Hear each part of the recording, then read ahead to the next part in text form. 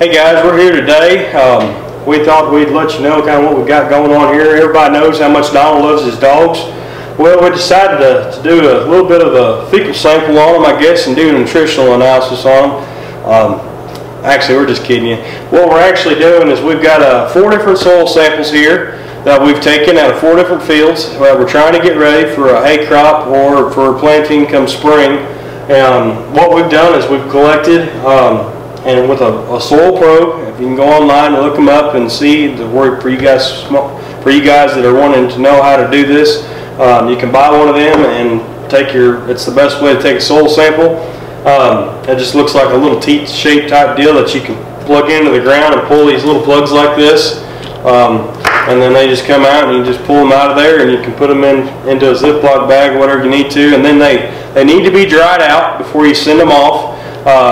A lot of times, a lot of people think the only people who do it is like Whitetail Institute or something like that is where the only place you can get your soil samples tested. That's not the case. A lot of times your local ag stores, like for us it's MFA, does the soil samples. You can look up a lot of places like that, which is our local feed store is what it is, that sells seed, feed, your chemicals, your fertilizer, all that stuff. A lot of times that's where you can take these soil samples and get your test done on them. They're going to be testing for 3 main things, and then they're going to test for a lot of micronutrients too. But they're going to be testing for the nitrogen, the phosphorus, and the potassium. We're looking, and they're also going to test the soil pH. That's going to be one of the things for sure that we're trying to get control of. Some of these fields have never been planted before. We're going to have to start liming them right away probably to get the soil pH up to where we want it. A lot of people ask, well, what's a good soil pH? We're looking to get ours into that 6.5 range for the clovers and for them to do very well. That doesn't mean that we can't grow clover on a 5.5. It just doesn't do as well. But we're trying to get everything lined out and get everything ready to go for spring, and we'll let you know and kind of keep you in touch and how they come back whenever we get them sent off and we'll get the results back, guys. One of the fields that we took a soil sample out of, you can see Shane over there, he's on the tractor, he's got the disc out. It's January, but the ground is not frozen, and so we're kind of taking advantage of it right now because the ground dried out. We're supposed to get some snow Friday and it's supposed to start getting cold again.